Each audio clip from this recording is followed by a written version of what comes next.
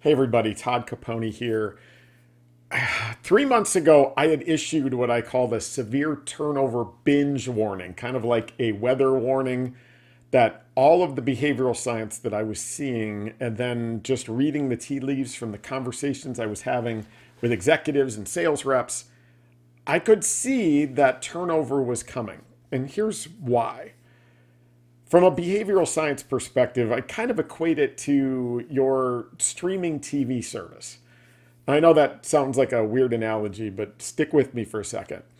10 years ago, we had cable TV, right? So wires coming in from the ground into cable boxes throughout the house. We had five of them. We had DVRs on those cable boxes, so my kids' favorite shows are recorded. And there was no way to get those shows off of the DVR. So our physical cost to change, meaning if we were going to change providers, was high.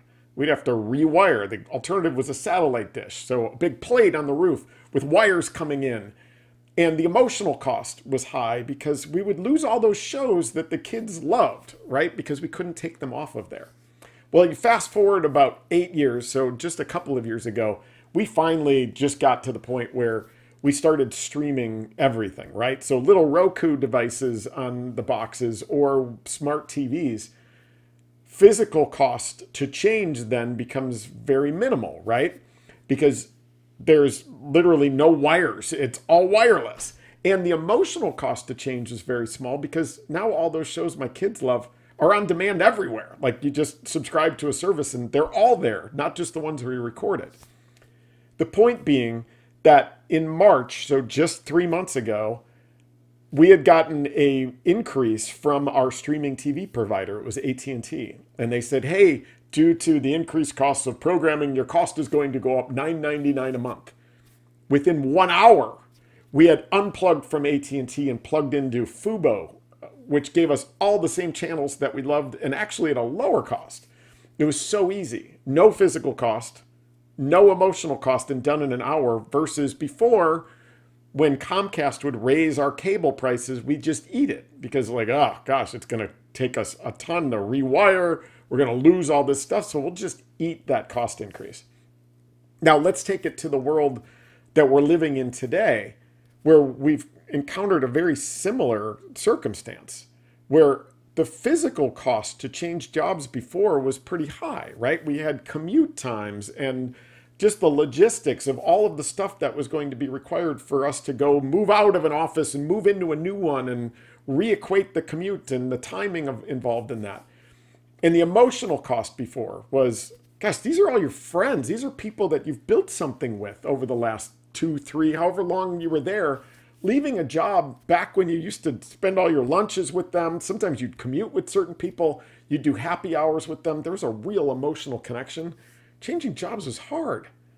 Well, now you fast forward to right now, and we've entered an era where the physical cost to change jobs is practically non-existent, right? You don't even have to change your commute. Maybe you get a new laptop. And the emotional cost to change jobs is also non-existent. And we can argue all day whether or not Zoom calls can equate to the same type of emotional connection you build with your teammates that you would hanging out in an office with them every day and doing the happy hours, like the real ones, and going to lunch with them. But from a behavioral perspective, your emotional connection with people you've never actually physically met is much less. And as a result, the triggers by which individuals will decide to change jobs are very tiny. I mean, before you get a higher quota, your territory would shrink a little bit. Maybe you lost the deal and your pipeline didn't look so good. Maybe your buddy was making a bunch of money down the street, but your feeling about changing jobs because the physical and emotional cost was high was, you know what, I'm just going to hang in here.